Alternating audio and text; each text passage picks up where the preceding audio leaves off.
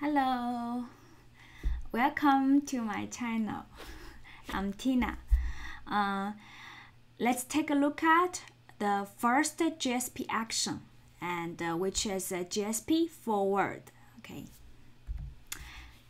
It's short. Okay. I was thinking why the right side has no content because not enough content to use the right side. Okay, so JSP Forward, this action is used to first terminate the action of the current page. Okay, and the second, it will forward the request to another resource, which is in the page. You can forward to another static page like HTML file or another JSP or Java Servlet. Okay, and it has two ways to use that. The first way is like the syntax showing here. Let me using the laser point. Here, JSP Forward page relative URL. I don't have any parameters, so it's kind of like a void element or empty element in HTML. Here we have a closing tag here. Oh, sorry, I forgot the indent is not correct. Second one is when I forward to this display.jsp, which is relative URL, okay? And I also pass some request parameters to the display.jsp or another servlet URL, okay? So we can using JSP param. In the JSP param, it's gonna have a key value pair. Name is what? Value is what is something else, okay? And I'm sorry. I really feel sorry. Okay, let me correct here. Okay, it's better here. Also have a relative URL, and the relative URL, it can be HTML file, JSP file, and Java Servlet. Okay, and this param gonna have a name. Okay, and really sorry. Name and the value pair. Okay, so it's more clear. Okay, our slide. Okay, so same thing for others. Okay, and now let me show you the demo. Okay, let's go to the demo. I'm prepared. See JSP actions demo. All our JSP standard actions. I will try to put a demo here, but for JSTL, which is kind of like an extended action, I will use another project. Okay. So here I will create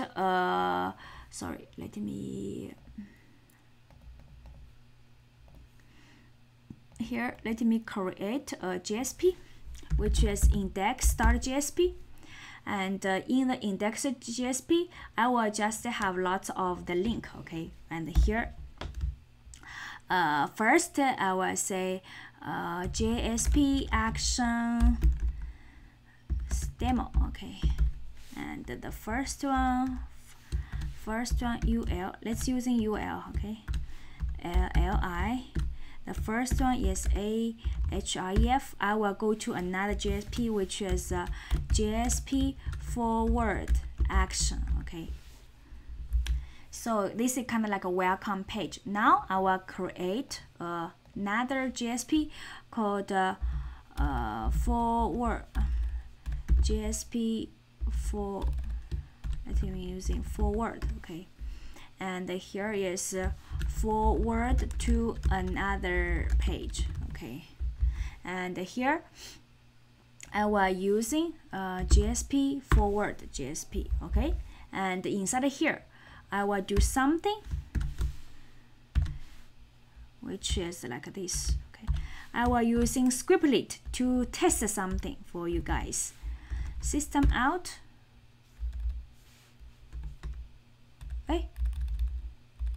This is Scriptlet, right? Why system out? It doesn't work anymore.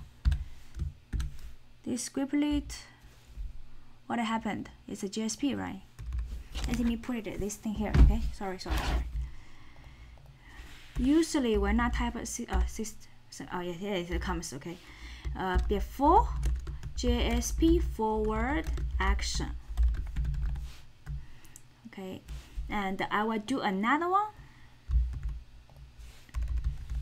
and this one is after, and between them I will write some, suppose let's write it on. Okay, JSP Forward Action home page. Okay, and then here I will using a JSP. See here, oh my god, the IntelliJ is so smart. Okay, JSP Forward, because a long time ago when I using Eclipse, I didn't see this feature. Okay, forward, we will go to a page, and this page I haven't created. I will create a page. Okay, forward to use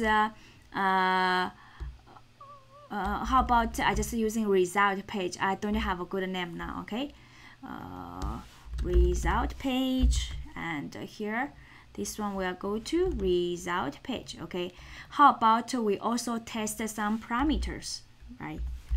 And the first one is JSP param, and the name is how about channel name. Okay, promote my channel. Okay, get more subscriber and views. And another one, let's use to author. Okay, author is Tina. Good. Oh my god, we are done. And then we will go to the result JSP, and here H1 we were using this is this, oh my god, this is result page. And now we will do is what? We can get those values. Do you know? We can get those values. Okay. One thing we can use is let me, oh, EL expression. Do you remember? EL expression has params. Okay, param I think is like a syntax like this way, and we give channel.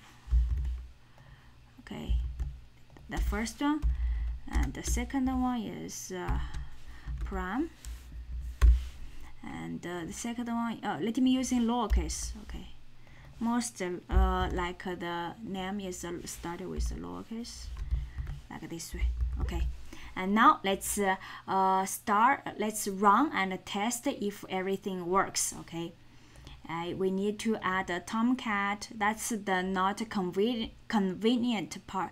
That's the inconvenient part of IntelliJ. So when you start a new project, then you have to add those things again. But normally when we actually do developer, we only work on one project, right, for a long period, not like our demos. Okay, change it very quickly. Okay, so now let's run.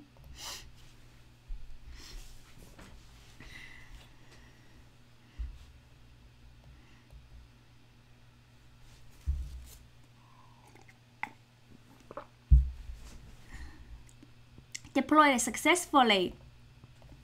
And here is our launched JSP browser. And now I will clear my output here. Okay, clear output and go to our browser now. Okay, I'll click to this link. When I click, take a look at.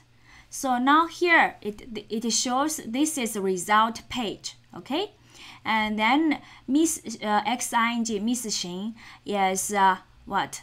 Is the first channel parameter, right? And the second one, which is what? Second one, Tina, is the author name. And which means from the result page, we get the values successfully, right? And here, when we talk about forward do two things. Do you remember? Forward do two things. That's why I add the system out print line here.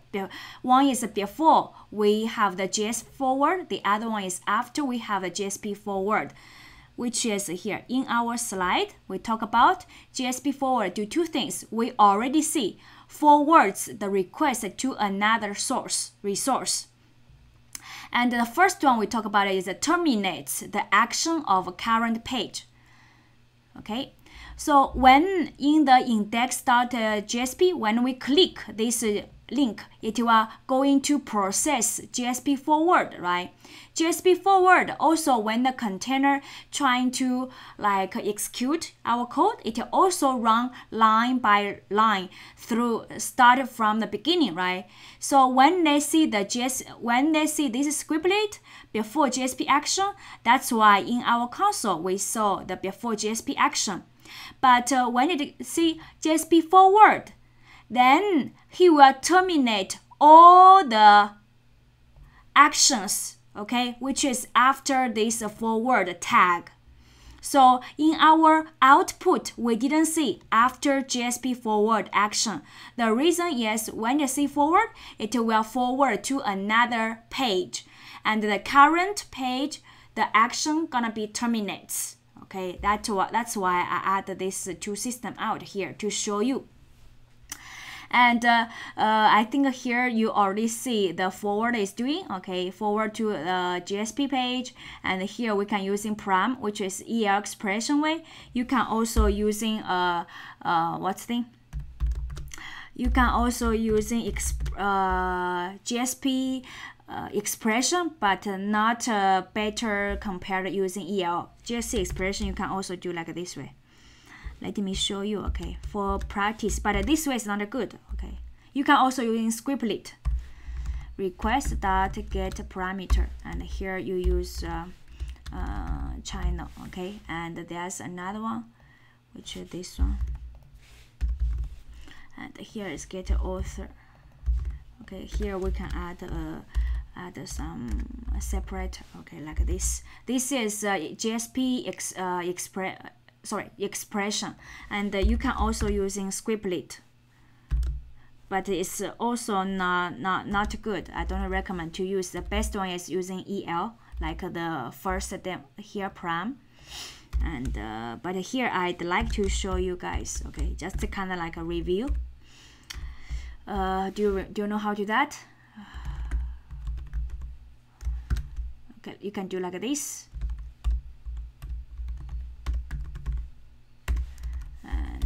Here we channel like this way, and you can also add the print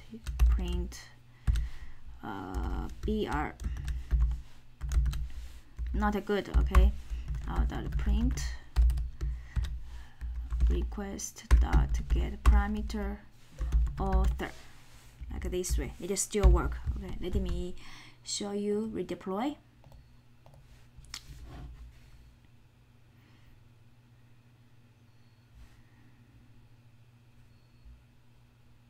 Okay, now let's go back to the browser and refresh.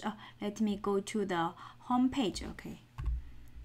Home page, and then forward. All of them can get the values. There's one interesting thing is this parameter, okay. Those parameters are not being sent through the queries, through the URL. See here? Not through the query URL. Let me refresh. Still can get, but not through the, through URL, not through, okay. It's kind of like because when do you understand the forward? When we do forward, it's kind of like when we do forward, the request object is the same, right? And this part is kind of sorry, I made a mistake. When we do forward, the URL doesn't change. Do you remember? When we do forward, the URL is still the URL of JSP forward, which is when we click this link, see JSP forward. Because the forward happened on the server side, the URL doesn't change. Okay, we just do the forward to another servlet, and in the request we add some request parameter there. That's the thing you have to be clear. Okay, the same thing as a servlet forward, the URL doesn't change. Okay, the request object and the response object just pass to another servlet. JSP is also another servlet. Okay, sorry.